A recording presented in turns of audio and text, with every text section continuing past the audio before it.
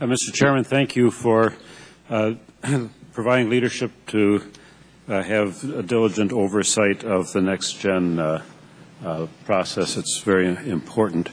When the RTCA NextGen Midterm Implementation Task Force was chartered in January, task force members were asked to achieve industry consensus on what steps must be taken over the next several years to deliver NextGen benefits to users.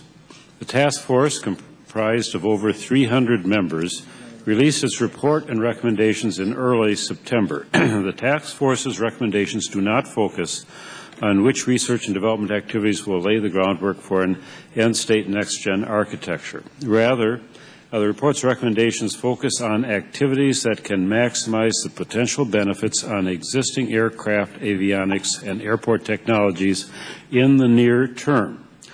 Well, some have reacted by saying, well, that's not really NextGen. The report does mark an important milestone in the long history of air traffic control modernization. Without user buy-in, the FAA's NextGen efforts will fail. However, the direct involvement of stakeholders, financial officers in making these recommendations to FAA indicates a willingness on the part of industry to make the financial commitments needed to carry out the recommendations. Another valuable outcome of the task force is the clear call for collaboration across FAA lines of business. This will be critical to timely delivery of near and long-term NextGen capabilities.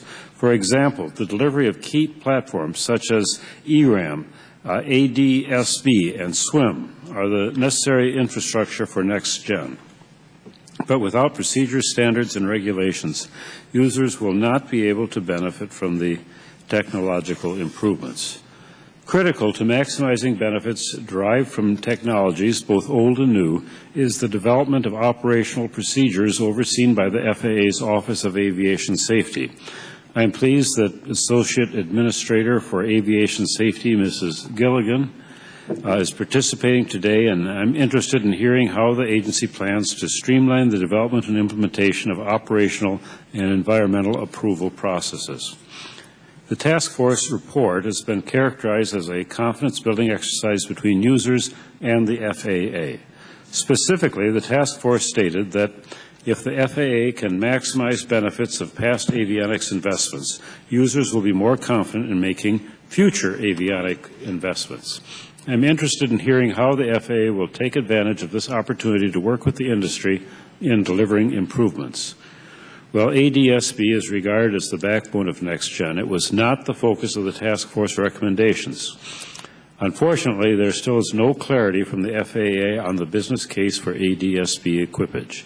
The task force has been praised for its work in developing industry consensus on what is specifically needed in the near term to deliver NextGen. I'm interested in hearing from both panels what the best process is for answering the challenging questions surrounding the shape and size of ADSB.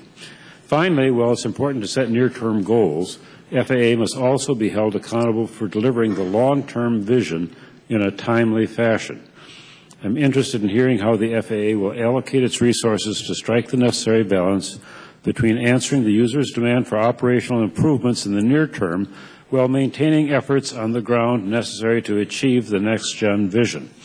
The last thing we want to do is meet again on this topic 5 years from now, having invested billions of dollars, and find ourselves nowhere near to a modernized air traffic control system.